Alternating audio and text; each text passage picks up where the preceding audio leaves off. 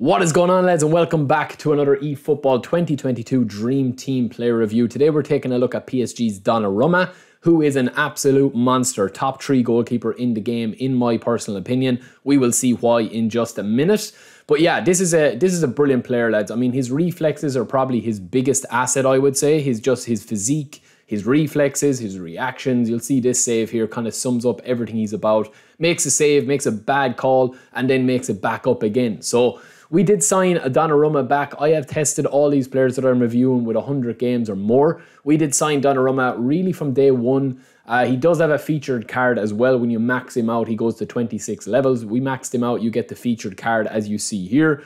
And he does cost 390,000 GP. So this is what I have boosted him up to. This is how I have trained Donnarumma, as you can see there. Huge emphasis on the goalkeeper reflexes. Not so much a massive emphasis on catching or awareness, and we'll get to that in just a second. But Donnarumma, lads, to me, as I said, he is top 3 goalkeepers. I would put him in there with Oliver Kahn, and I would put him there, you know, maybe with Donnarumma then, as well as one other goalkeeper that we'll get to in a later review. A lot of people have been asking me for, but he goes to a 94 overall. He's 390,000 GP, which puts him right in the ballpark of... He's not like for, I suppose, if you're just starting building a squad and you don't want to spend that much GP on a goalkeeper, but like he's not as expensive as Oblak or Neuer or Courtois or Alisson.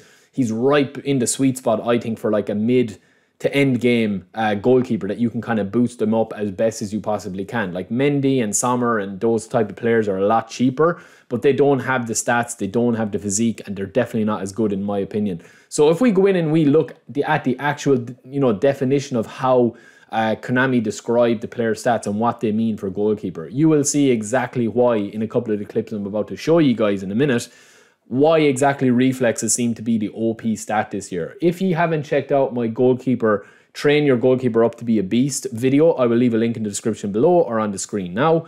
I would definitely recommend you guys check that out because it does help to get your heads around how the goalkeepers react with their animations this year.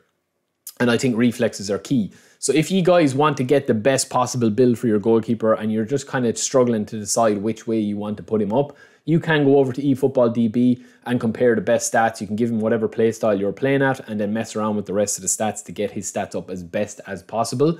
But you're going to see clip after clip here, lads, of Donnarumma and his reflexes and his reactions and just his overall animations of when he actually goes to save something. He gets it nearly 9 times out of 10. Yes, he is prone to a couple of errors, which we'll get to at the end, and he might be docked a point or so, but he is just an absolute intimidating monster in the goals. You can see here, yes, it's a manual save, but just because Donnarumma's in goals, lads, I've seen a lot of players kind of like take on shots where they nearly try walk the ball in, because I've had matches where, he's made 5-6 saves like this where if he's not saving it, he's adjusting it, or he's making the player really work hard to finesse it into the bottom corner. And if you're defending well, he will save you. You know what I mean? He will save you at least once or twice per game. He can be the difference maker, which is what you need from a man between the sticks. You'll see here, it's the same clip I showed a minute ago, but he's up, he's alert, and it's the same here as well. As you'll see, he gets beat, it's a brilliant pass in, but he's out with his feet. He's back up again. That's what I like about him. It's not just the initial save.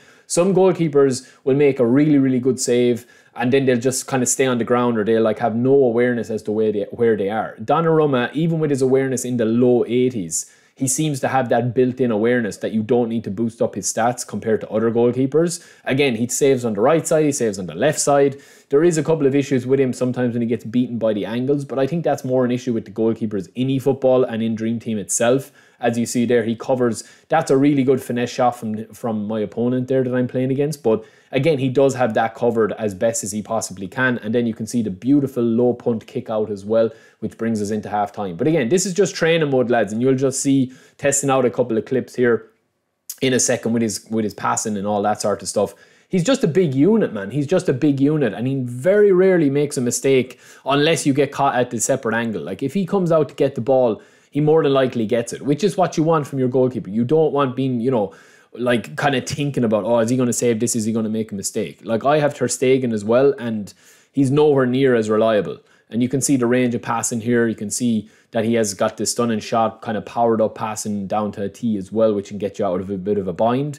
Now look, he does have issues. I think one of the biggest issues with him is kind of the player reactiveness or the player reactions, which is kind of, you know, you're not going to be able to save that many shots if they go into the bottom corner. But a lot of the time with Donnarumma, not so much since the last patch, he can get caught where he's just kind of flapping at the ball. Now, does this really take from him? I don't think so, because I still think he is an absolute beast, and every goalkeeper is going to make a mistake or two. So I do give him a rating of 9 out of 10. I think he's an absolute monster. He's my favourite goalkeeper in the game. The only goalkeeper I would probably recommend ahead of him is Oliver Kahn, or if you're looking for a cheap option, somebody like Lafont. But I think he's an absolute unit, lads. You will not go wrong with him if you train him up perfectly. Let me know what you guys think. Check out my other player review as well, the first in this series, which was Pedri, Barcelona's centre midfielder, who is unbelievable. He was our first 10 out of 10. But yeah, Donnarumma comes up with one of the best ratings that I would give out for a player review. I'll be back quite soon. Let me know if you have him or if you'd be interested in getting him after watching this review. I will talk to you in a bit, lads. Hope you're enjoying the videos lately. Peace.